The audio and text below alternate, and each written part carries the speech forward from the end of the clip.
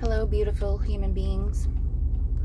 I want to take a few moments to talk about what came in my head this morning while I was showering. I get all these things in my head while I'm showering that I need to talk about, and at the time it sounds so urgent, and I can't keep getting out of the shower and speaking to you naked. Although some of you might like that. Anyway, humanity. I think some of us forget that when we go places and we have people in another profession doing their job, that person might be your doctor or your nurse, your technician, your teacher, your daycare provider for your children, your health, anyone in the health industry, mental health, you're going to your counselor, your sales rep. I don't care who it is that you are having a one-on-one conversation with, or in a group, or wherever your situation is. That person is a human being. And that person, when they walked into work, left their personal issues outside of the workforce, or you hope they did. You don't know what people are going on inside of their head. Did someone in their family just pass away and they're back to work their first day and they're trying to put their, best effort in being there, doing their job? Did someone recently get diagnosed with cancer, or is their pet ill? Or I don't know what the situation is. Are they having trouble with their children at home? Are they having trouble with a family member or a friend that's heavy on their minds? We as professionals have a job. Me as a hairdresser, I am doing your hair. However, I do get to talk about my personal life if I want to. But there are times that there are things heavy and I don't bring it up. I sit there and I listen to you and I try to help you. And I'm not saying that as a reflection of when you come in and, we talk. I'm using me as an example as a professional. I went to a new doctor recently, and I don't know his personality and I don't know his characteristics, but when he walked through the door, I felt like I wanted to hug him, and that I felt a heaviness on his shoulders. Well, that doctor has given his life to help humanity, and I'm sure he's not appreciated in his industry sometimes.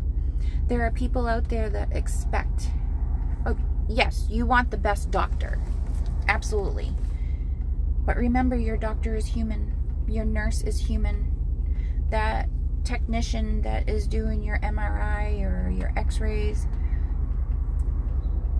they're putting their own personal life on hold doing their job. And you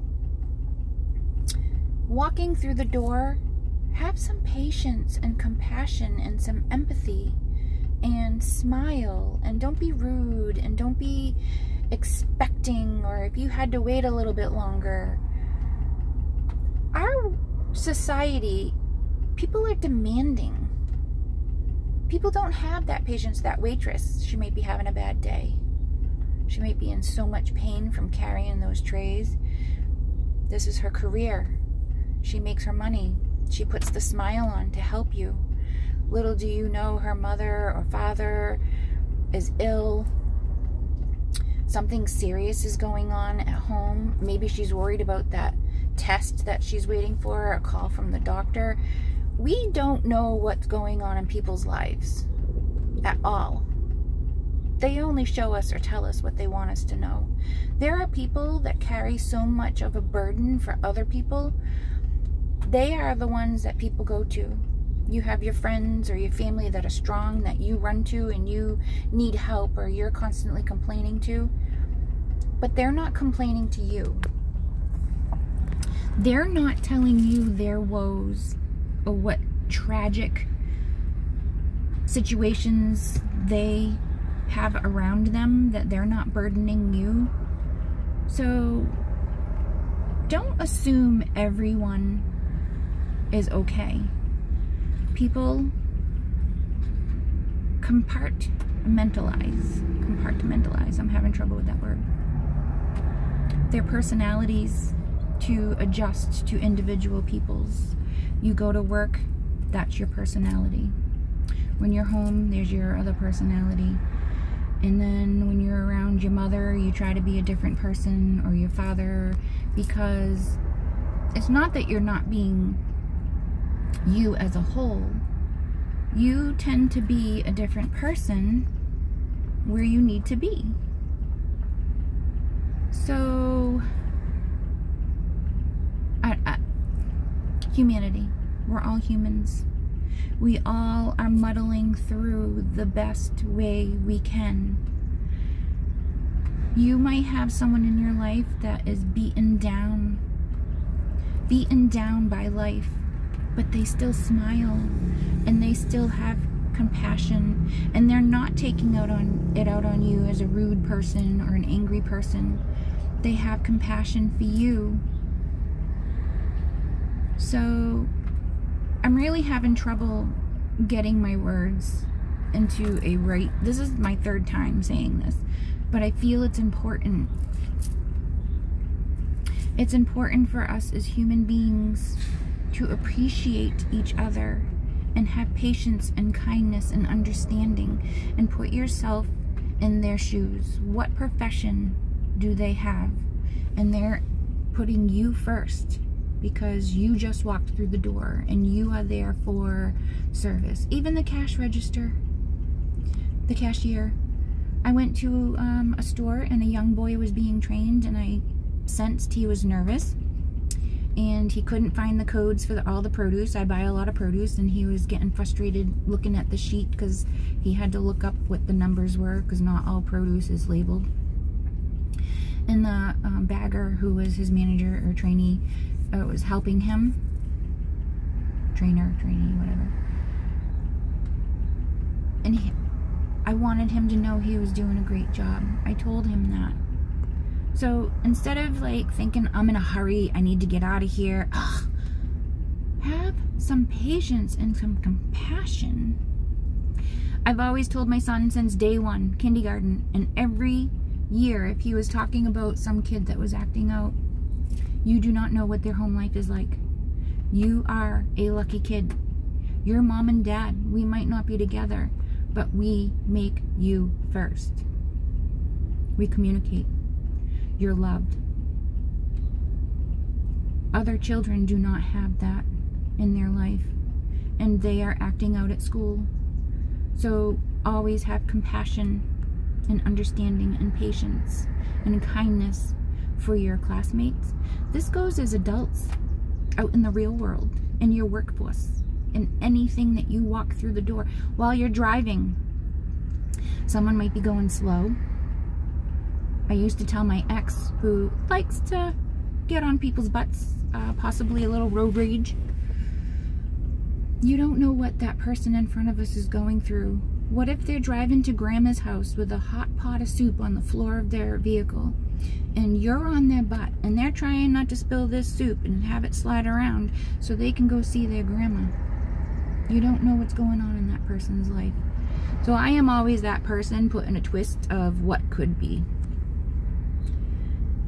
So have some compassion and patience and slow down.